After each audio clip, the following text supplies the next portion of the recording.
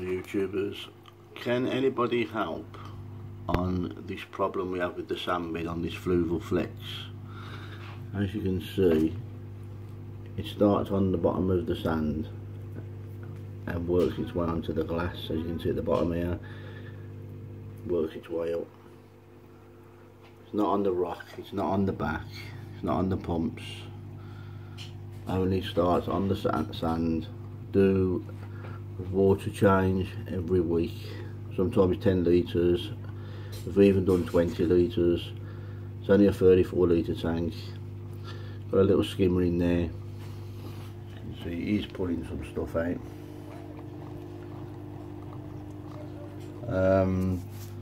Yeah, basically with the nitrates, either do a big water change, brings it down to about 5.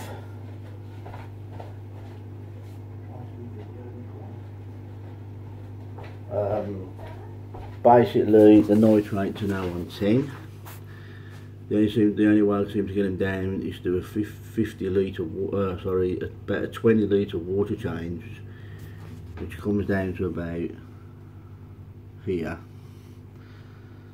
So it's literally 3/4 of the water. There's only 2 clownfish in here, 1 crab, 1 turbo snail. I bought a bag of Chemi Pure Elite, put it in the back. I've got Phosguard in the back in a little bag. I've changed that. Got some filter floss in the back. Doesn't seem to do anything. As you can see, I've got cardboard on the side to stop the light from the window getting in. It's got a cover on the top. No light gets to the front. But as you can see from the sandbed, the green just keeps coming back. Now this tank's about almost 12, so about 10 months old, so it's not like it's a new tank. I even changed, you just don't seem to know why it keeps coming back.